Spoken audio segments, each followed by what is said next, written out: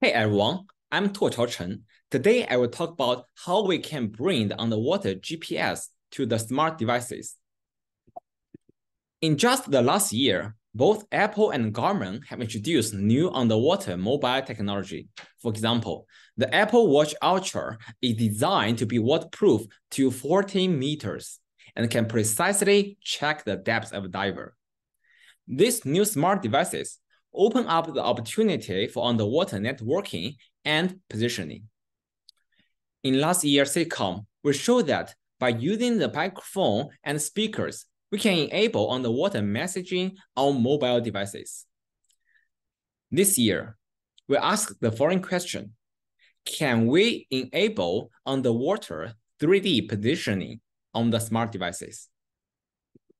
Let's dig a little deeper into why we care about the underwater positioning.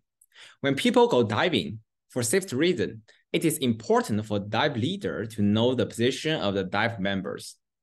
This gets challenging when the visibility is limited and the separation between the divers increases.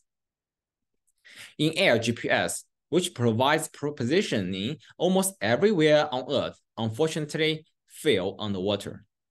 This is because the satellite signal cannot easily penetrate the water and can attenuate very quickly. Let's take a look at the typical positioning for underwater robots work. It turns out they use a dedicated and expensive anchor infrastructure. These anchors use sound to localize and are deployed in fixed location, which can be used to triangulate the position of the underwater robot. However, as you can see here, the anchor-based system requires a complex setup, which is a bit excessive for diving activity.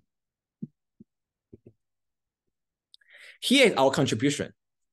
We designed the first underwater 3D positioning system for the smart devices. Using our system, a dive leader can localize all divers without any anchor infrastructure. We also evaluate our system in various underwater settings, which show promising localization accuracies. Now, let me tell you how our system works. Here's our intuition. In a well-connected network, if we can compute the pairwise distances, we can determine the shape of network topologies. Let's say there are three nodes, A, B, and C. A, the leader, and she wants to know the positions of B and C. Say A can measure its distance to B and C using acoustic signals. Is it enough to determine the topology? The answer is no, because B and C can still rotate along A, and A cannot uniquely calculate their positions. However, if we can also measure the distance between B and C, the entire topology shape will be fixed. So even without any fixed anchors, if we can measure the pairwise distances among enough number of nodes, we can estimate the topology shape and the relative positions. To do this in practice, however, we need to resolve three key challenges. The first challenge is the error in pairwise distance measurement. In underwater scenarios, we might have significantly multipath and blocking, which may result in very large error in distance measurement. The problem is that the errors can drastically change the estimated topologies.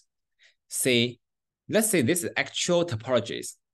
If we have a large error measurement between the nodes 1 and 2, as shown in the red line, then if we try to estimate the topology with this wrong distance measurement, the output topology will be drastically different.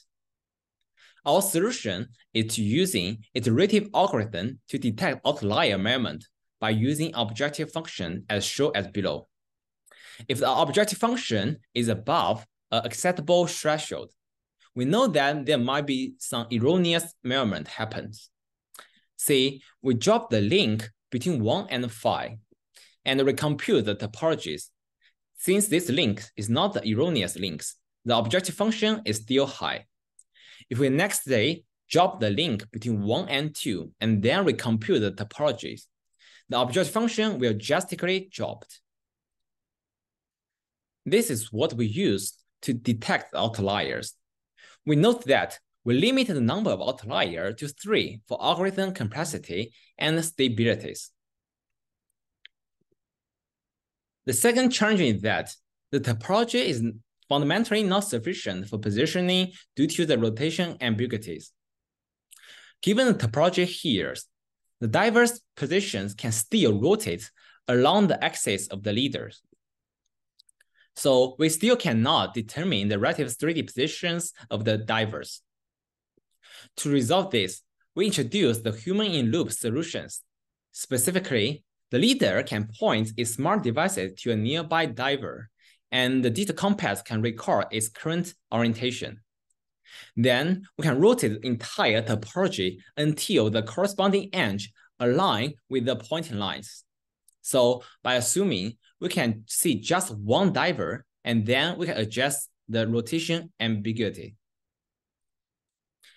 But this does not still give us a unique 3D position, since we still have the flipping ambiguity, which is the mirror image position, shown by the dotted line here. So we need to determine which of these two mirror images is the real positions of the divers. To resolve this, we leverage two microphones, which is common in our current smart devices. At a high level, if the diver is on the right, its signal will arrive at the right microphone earlier. But if the diver on the left, which is the mirror image, then its signal will arrive at the left microphone earliest. Based on these high-level ideas, we design a joint maximum likelihood estimator to resolve the flipping ambiguity. So we evaluate our positioning system in 5 different underwater scenarios using cheap Android devices. Our results show that our median positioning error was 0.8 meter and 0.9 meter for 4 and 5 device network with low network latency.